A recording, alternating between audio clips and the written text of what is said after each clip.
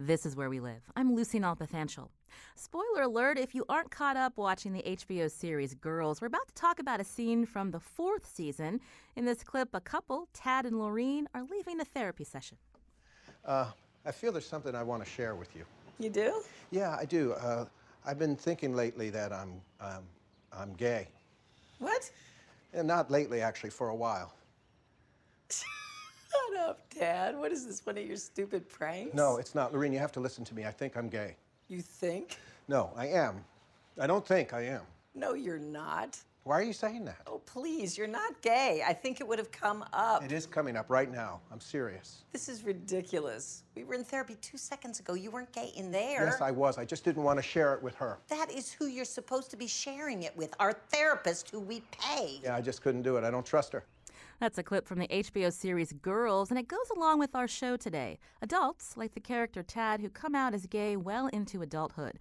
Later, we'll hear from Connecticut residents, 2 men and a woman, who came out later in life after being married to heterosexual partners and having children. You might be wondering, how does that happen? Our next guest can explain. Dr. Lauren Olson is a psychiatrist from the Midwest. He was married to a woman and has children. At 40, he came out of the closet.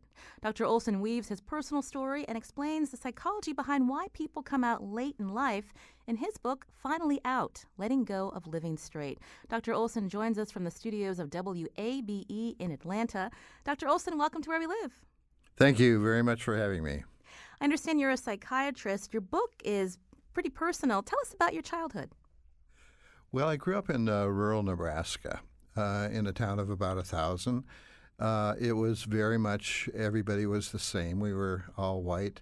We were all Protestant, and everybody looked alike and thought alike. And that was the world that I grew up in until I was 18. And then I went to the University of Nebraska, and it was all people from small towns like Wakefield, Nebraska. They were all white. They were all pretty much Protestant and thought alike and looked alike. And during this time, after school, you became a successful doctor, you married, you had children, but your life, everything changed at 40. Tell us what happened. Well, what happened was I accidentally fell in love with a man. He was married. I was married. I thought, what could possibly go wrong, you know? And, of course, a lot went wrong at that point. But I was kind of blown away by it because I had not expected it. I had not been sexually active with men during the earlier part. I was living the life I thought was the dream life I had planned. I was married. I had a psychiatric practice. I'd been had a successful career in the Navy. I had 2 children, and that was the life I had sacrificed for. You mentioned at that moment there was a man that you fell in love with, and you said at 40 this happened. Before that, was there ever a time where you were thinking, maybe this was your true sexual identity? Well, there were clues along the way, but, anytime anything came up like that, I quickly put it out of my head and had another explanation for it. But looking back after sort of I had the enlightenment about it, then I saw that there were certain evidences. But, it was just, for me, such a powerful negative kind of idea for me that I really dismissed it. And, it's a psychological defense that we call denial, where things that are abhorrent to us are just completely blocked from our conscious mind. And for the most part, that's the way it was. It's kind of like a child believing in Santa Claus. You hang on to that belief as long as you can, and suddenly you can't hang on to it any longer. How long were you in this relationship with this other individual, and when did your wife find out? Well, we were, since he was married and I was married, we would meet sort of whenever we could, and we were together in that relationship for about 2 years. He was from South America. He was a student at Iowa State. And so, there were boundaries around the relationship because he was going to have to go home, and I thought that would be the end of it for me. And it was toward the end of that time that she discovered some stuff that I had written and confronted me about it, and I confessed to it. But when the relationship with him began, I really didn't think that it would lead to anything more than just sort of a temporary kind of fling. And so, how was this? How did this impact your family? Well, of course, they were upset. I had sort of been considering it for a couple of years ahead of that time, and when we had this confrontation, my wife actually wanted to stay married at that point. The idea of divorce was not something that was common in our life experience. And, of course, she was very fearful about what life would be like for her living alone. The financial aspects. And, of course, she was living the life that she was cut out to live, too, in the sense that everything, all of her expectations were being met. So it disrupted everything for both of us. And initially, of course, she felt some sense that maybe it was her fault. If she had been a better partner, a better lover, a better wife, that this wouldn't have happened. And then, of course, there was a sense of anger and betrayal that came with it, too. So there were a lot of feelings that came out for her. And those began at the moment of the confrontation. I had been dealing with it before, and I was ready to fly, and at a time when she was just very much beginning the struggle to deal with it. And your children, what was their reaction? Well, they were 9 and 13 at the time. They didn't know about it for a while, or I should say I don't know what they knew about it. My wife was very good about not putting them in the middle of this or trying to use me in a way to separate me from them. And I'm eternally grateful for that, because a lot of men have had different experiences from that. But when I finally got to the point where I told them, they were a couple of years older than that, probably 11 and 15 or so, and they said, Dad, we already knew. And they wouldn't tell me exactly how they knew. I think probably when they were spending their Wednesdays and weekends with me in Des Moines, that they had probably been exposed to some literature or something in my apartment that I'm not really sure even now how they knew. This is Where We Live. I'm Lucy Nalpathanchel. I'm speaking with Dr. Lauren Olson. He's a psychiatrist and author of Finally Out, Letting Go of Living Straight. In the book, he shares his personal story and talks about his research and why some individuals who decide to come out as gay well into their adulthood, what are the factors that cause that decision and that announcement to come later in life? If this is familiar to you, if someone in your family has experienced this, you can join the conversations. Dr. Olson, the time when your family found out and the later divorce, this is a difficult time in anyone's life. But at the same time, was there also a feeling of freedom and that this secret, or the fact that you now acknowledge that you were gay, was out in the open? Oh yes, for me, of course. As I said, it was different for me than it was for the rest of the family. But for me, it was like puncturing an abscess. All this pus came running out from behind, and there was a release that you get when you have something building up inside of you that's painful, there was this, obviously I was 40. I was entering a world that I didn't know. I didn't know how to date somebody when I was that age, and I had fears about that. It was also at the height of the HIV/AIDS crisis, and so I had some fears and began to think, what the hell have I done, to have made this decision at this particular time. But there's also just sort of this enormous sense of peace that finally you're feeling that you have some moral integrity, that you're feeling wholehearted, that finally everything has come together in a way that is aligned. In your book, and this book came out actually, I think, 6 or 7 years ago. This is a new edition of Finally Out, Letting Go of Living Straight. And you're fairly open in the beginning of the book, Dr. Olson, that you're often asked two questions when people hear your story. There's disbelief that at 40 you didn't know that you were gay until you were 40, and that your marriage was a sham. How do you respond to that? Well, the second question is easy to answer. It was never a sham. Both my wife and I would agree, and have talked about it many times before, that we entered the marriage with the same commitment that other couples enter, in good faith, with an expectation that our life would be joined together forever.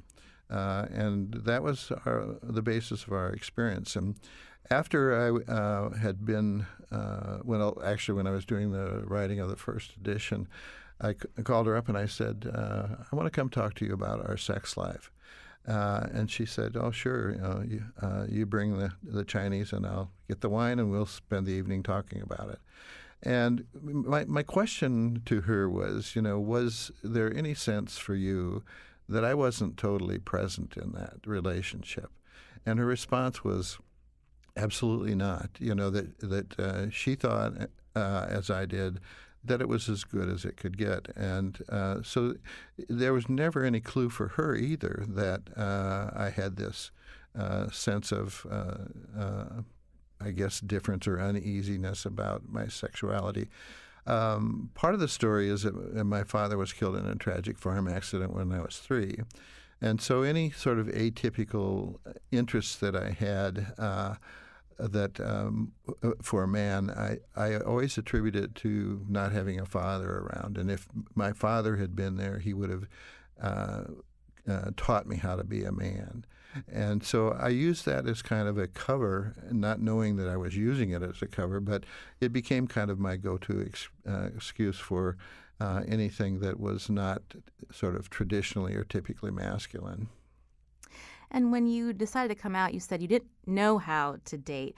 When you thought about writing this book, these experiences that you were having, I mean, how common is it for adults who they at some point feel comfortable admitting that their sexual identity is gay? How common is it for people to hold that in until they're in their adulthood? Because so often, these days we hear so much about when we think about gay culture, the embracement of it, and looking at young people who are open to coming out. But you're someone, again, who was married, had kids, and it was well into your middle age where you decided, I can be open about this and I can admit this.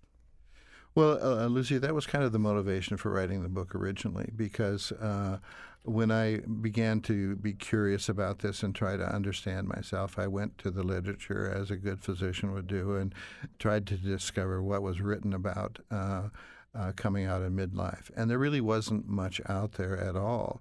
Everything talked about the process of young people coming out and how you went through stages 1 through 6, and by 25 you were through the process and comfortable with your sexuality. Well, I was probably 35 or close to 40 maybe when I was reading that, and I thought, well, I can't be gay because I'm not through this process yet. And then as I began to explore this more, I found more and more men like myself who, for a variety of different reasons, didn't discover their sexuality until midlife, or in some cases, many people did know their sexuality and thought that a marriage would cure it, and that they would finally be heterosexual. So many men have come, and women too, as I've talked to women more about it, come to this realization after a very long process of thinking about it. You mentioned your medical background. We're talking about some of the factors in your upbringing, in your relationship.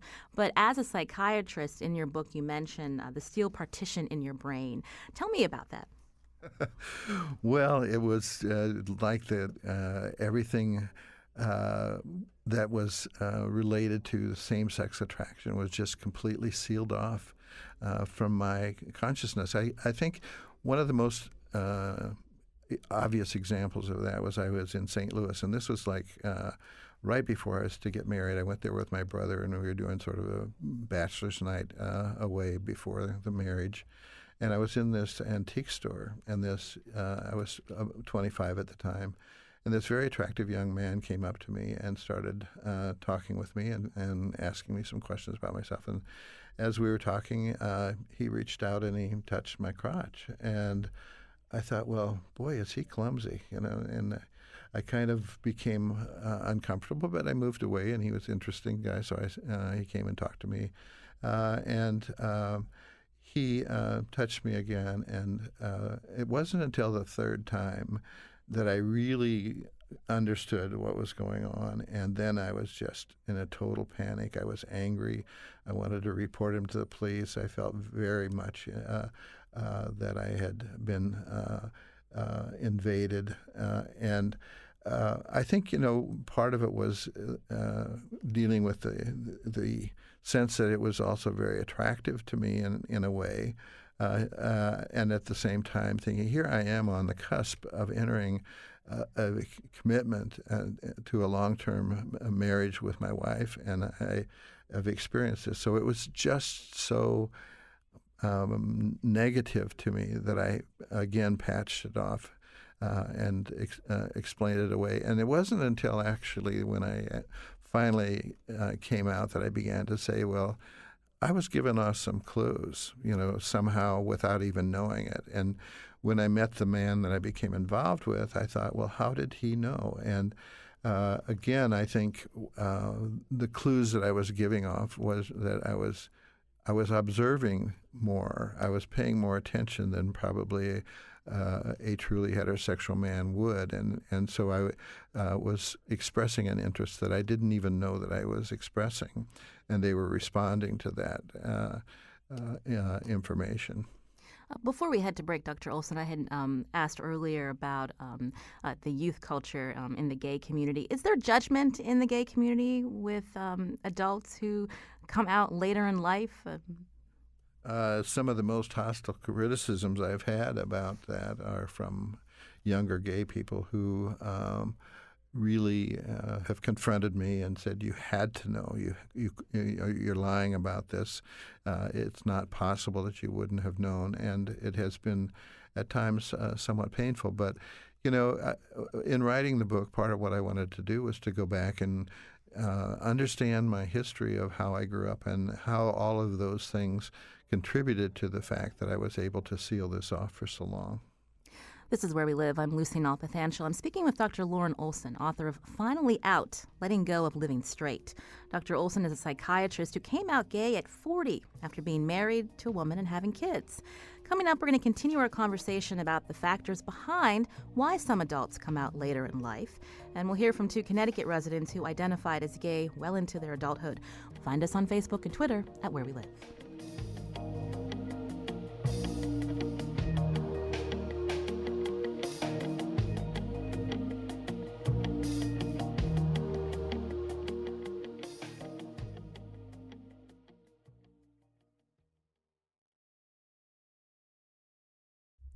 This is Where We Live. I'm Lucy Nalpathanchel.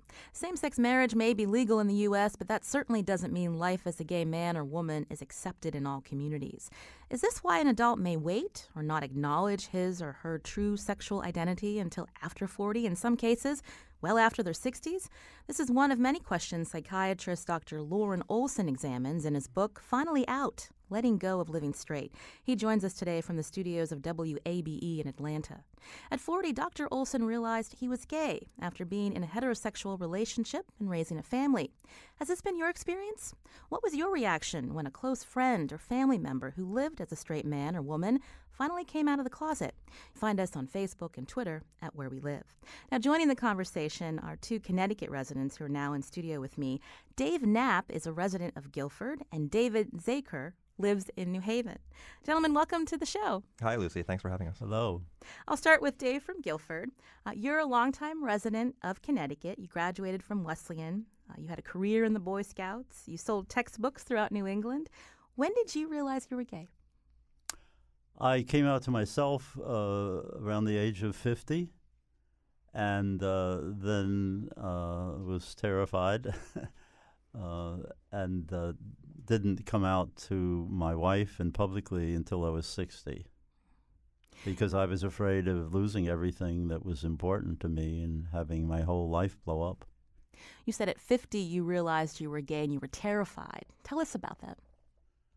Well, it was certainly out of the norm and everything that I had been brought up with as far as morals and ethics and my marriage vows and everything else that I not only lived but also preached. I was a Sunday school teacher and active in the church and active in community organizations, and also had spent 10 years as a professional Boy Scout executive and so forth. It was why would and leading the average middle class life, college graduate and middle class lifestyle and so forth, and active in community organizations. At this time, you went to see a counselor, and what did he tell you? Well, yes, I had a job where I was traveling all over New England selling phonics workbooks, which is not very intellectually challenging, needless to say. And I spent a lot of time in Boston because the Boston schools used my phonics workbooks. And I started to visit gay bars there and baths, and I couldn't believe that I was doing this. And because I was chairman of the Parents Committee at Daniel Hand High School, I was running for the Board of Education, later in the Methodist Church, and it was these opposite sides of my life were just bizarre and scary, and I thought I was having a nervous breakdown. So anyway, I found out that Canon Jones, who the Episcopal Church in Hartford, had been designated by the Council of Churches to counsel gay married men and women. So I called them, and they said, come up and see me. So I unburdened my soul, and at the end of telling him all my feelings and everything, he said, well, you're not the first person at age 50 to discover that you are gay, and you might as well accept it and enjoy it. That's it. No need to come back. And I thought he was absolutely crazy. This was 1978, and I didn't know anything about homosexuality at all. But on a gut level, I felt he was telling me the truth. So that was the beginning of my journey for 10 years.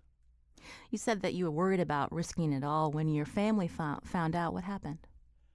Well, I didn't come out to my family. My kids had long gone, but then at around age 60, I realized that her parents and my parents had both lived. Well, our marriage had fallen apart, and that was a serious problem.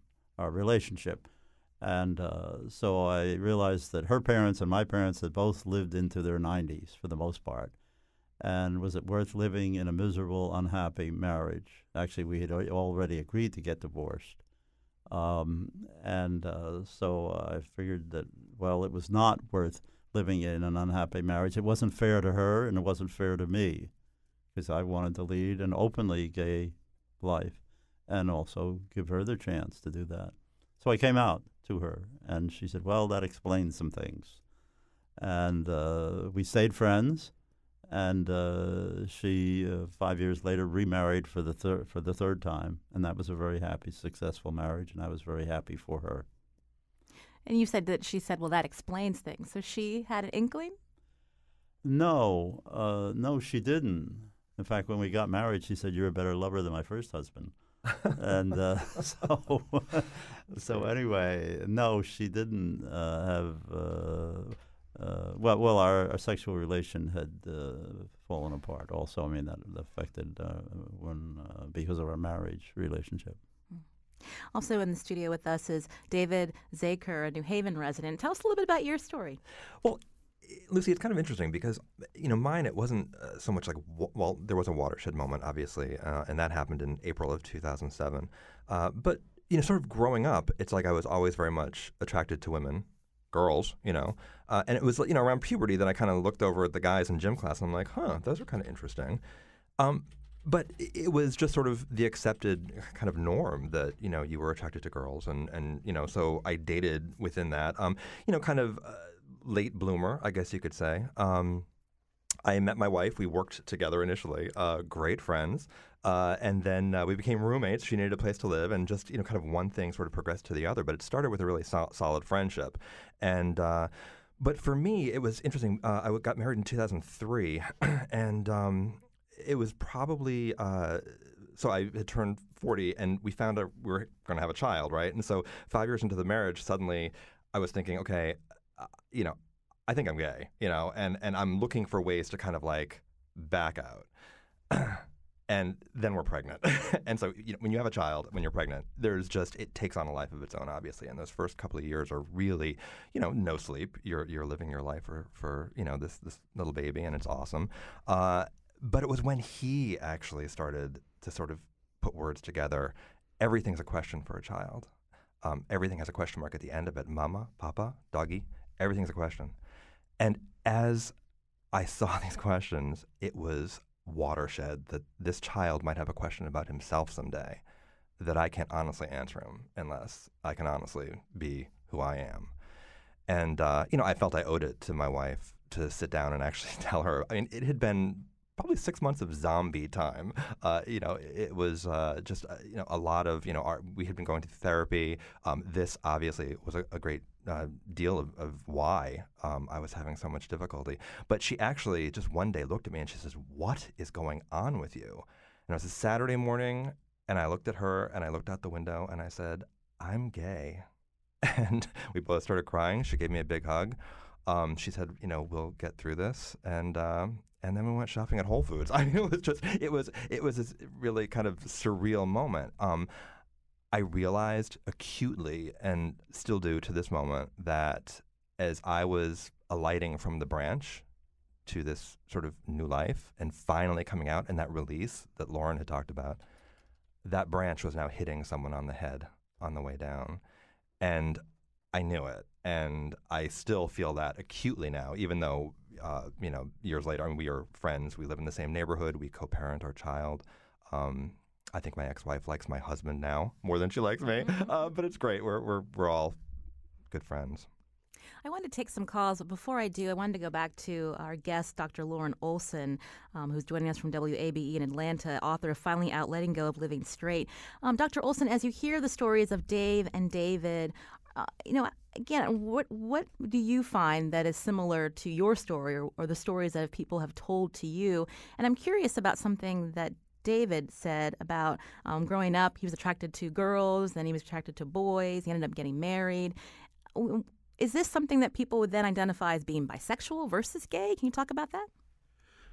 Well, talking about bisexuality is a risky business. I think, the bisexual community is certainly advocating for a separate identity right now. And but let me just say this, and that is that there was a period of my time when the only way I could really reference what was going on in my life was to consider myself bisexual. But it didn't stay there. And I think that there are people who are truly bisexual and that continue to experience sexual attraction to both men and women. That was not true for me. When I was a child or an adolescent, I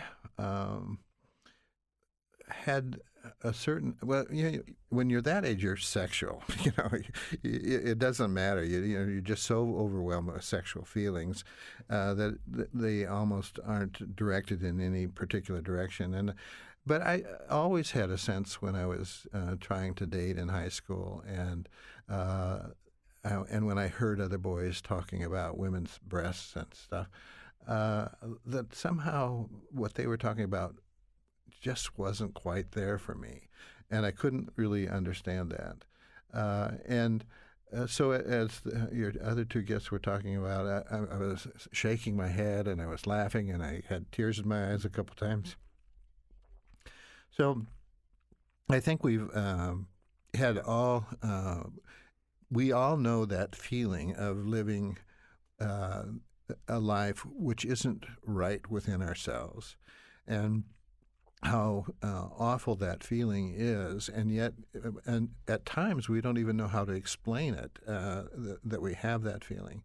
And the risk for men who are gay is about 3 times the risk of suicide is about 3 times the rest of the population, and a lot of it has to do with the period of coming out and just feeling that there's no hope, because either thing you're going to choose. You're either going to stay in a marriage which is unsatisfying in many ways, or you're going to leave, and you're going to leave a life that you thought was going to be the right one for you. And so there doesn't look to be a good option, and that's when I think people begin to think about suicide as an option.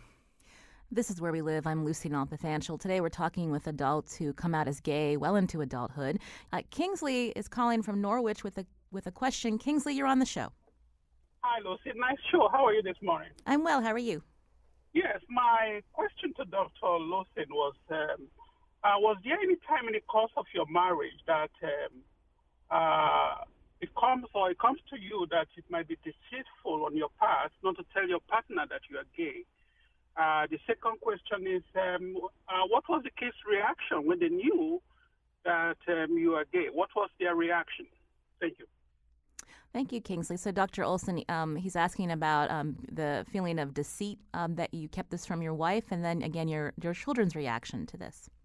Well, the first thing I would say is that I didn't see it really as deceiving her about my sexuality. I saw myself as deceiving her about the affair, and I don't think that was a whole lot different than if it had been with a woman, because it was against my principles and my moral values to be even doing it whatever the sex of the other person was. So there was a certain amount of guilt about that and some feelings of deception.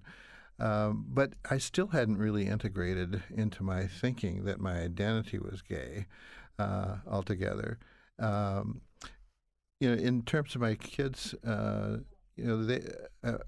they I think accepted in a different way because they'd had more experience with the idea that people live gay lives, and so they accepted it better than I would have thought. Even my grandchildren, I remember once my 2 young granddaughters talking in our home and saying, I didn't know 2 men slept together. But that was kind of the extent of their questions about it. But I have never deceived them. And I really didn't feel like I was deceiving my kids at the time either. It's an odd thing to look back on, but it was so new to me, so fresh, and I really didn't feel like I was acting in any way. I want to turn back to Dave Knapp, an in-studio guest who lives in Guilford. Dave, you had a different experience when your children found out. Can you tell us about that? Yes. My wife outed me. I didn't expect her. Well, she outed me to the Methodist Church, which kicked me out, and also to my children and other friends.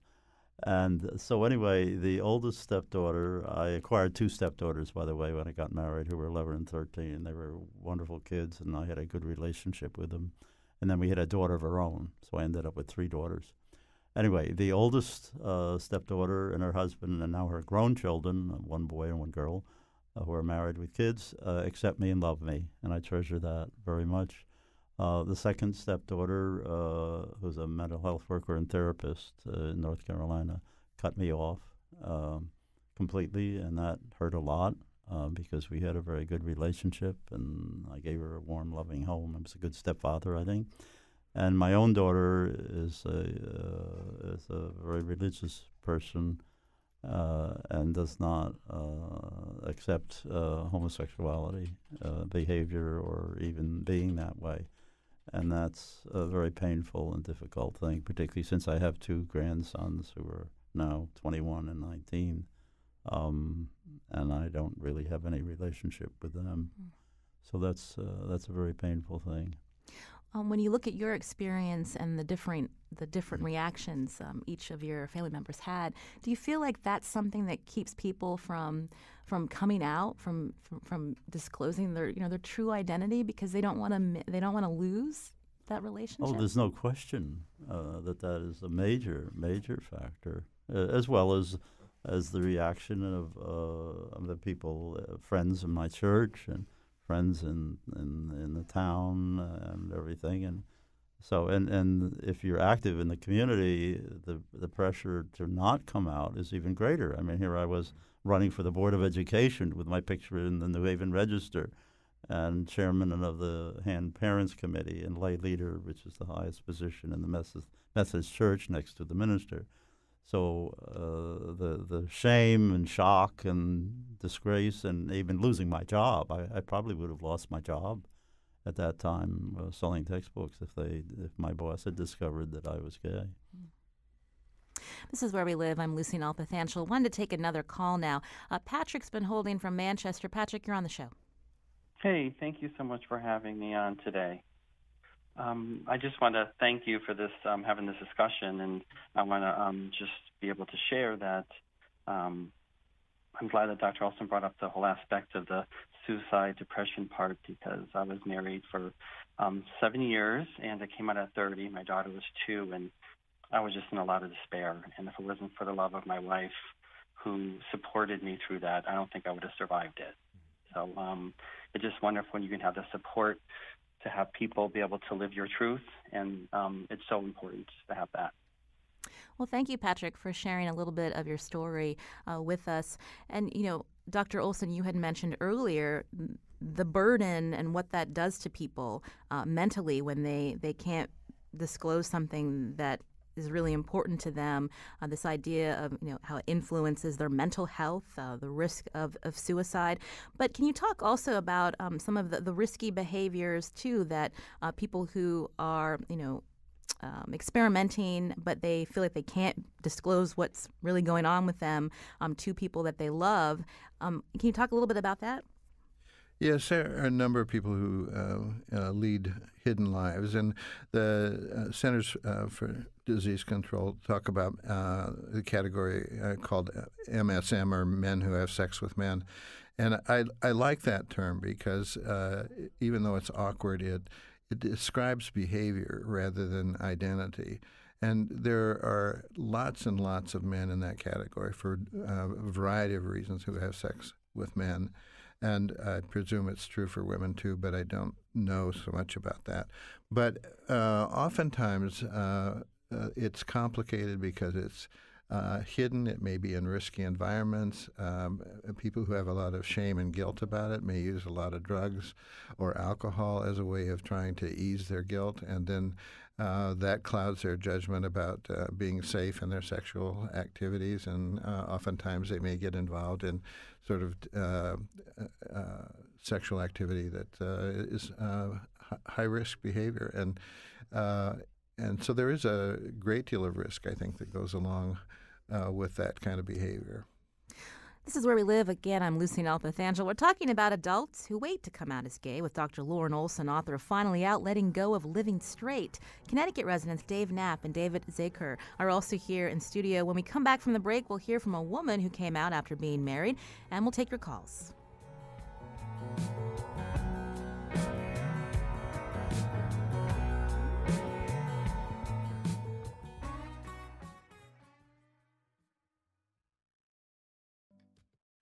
This is Where We Live. I'm Lucy Nalpathanchel. Today we're talking with adults who come out of the closet well into their adulthood, and with author Dr. Lauren Olson, who wrote the book Finally Out, Letting Go of Living Straight.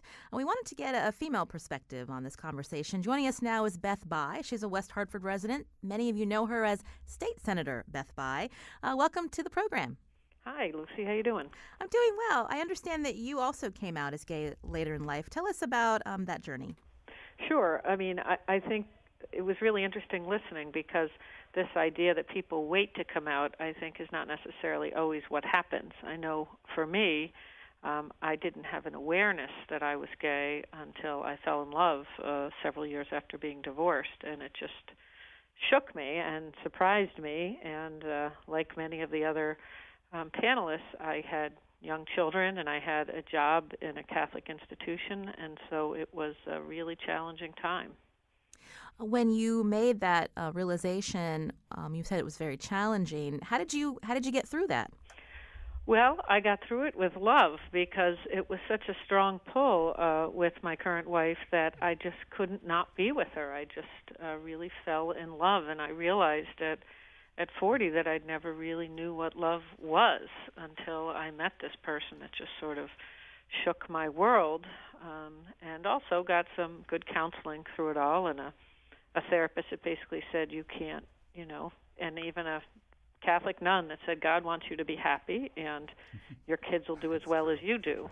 But certainly my family and friends were very concerned about the impact on my children, and like another caller as well, I was in political office and on the Board of Education. So it was really a scary time, and I think historically it was less accepted when you go back Sure.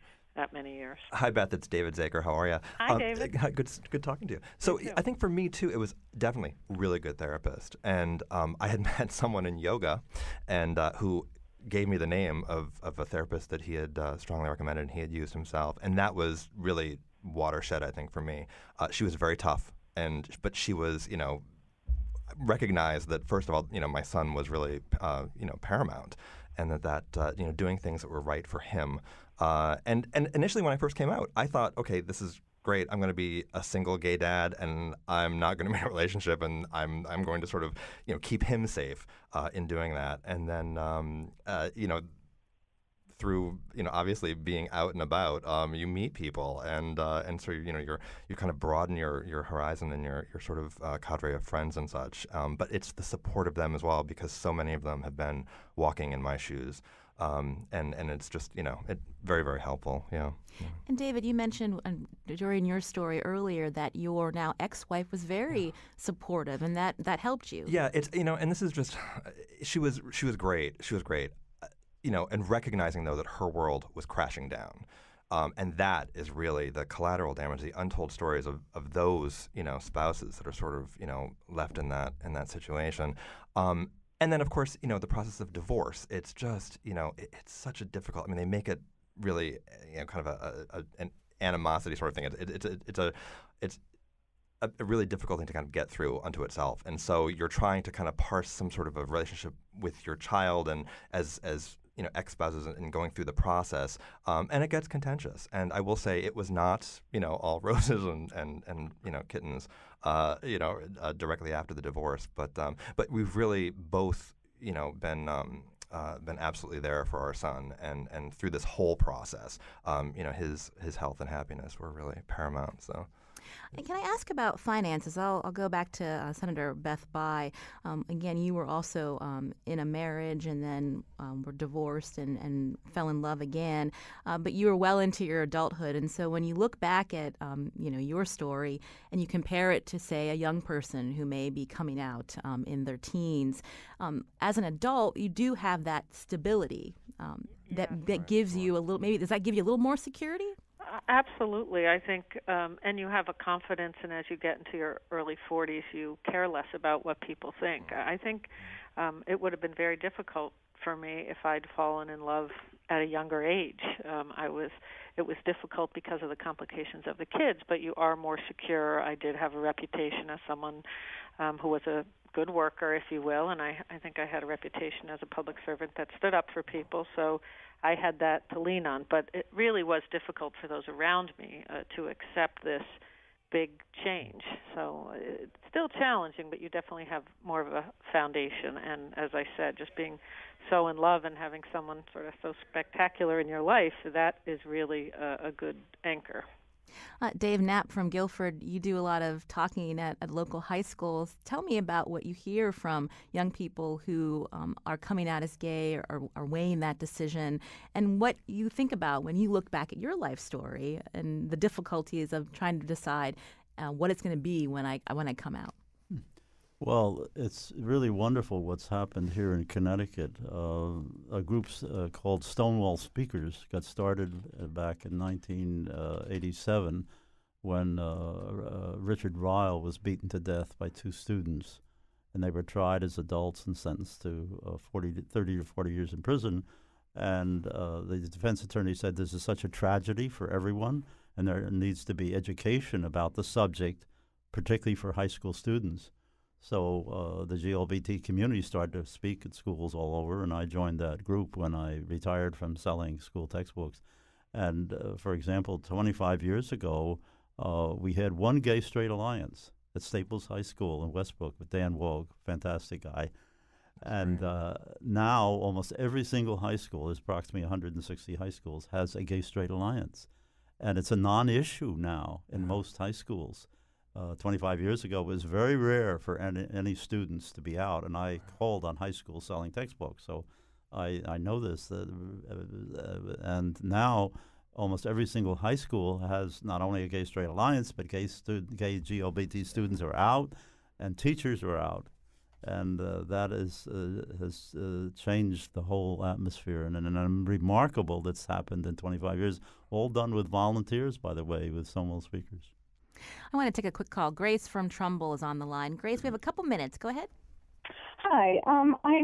Thank you for taking my call, and I'm glad you're having this discussion. My experience is similar to many here, especially Senator Bai. One of the things that I wanted to just mention is, in my personal experience, I feel like I've transitioned.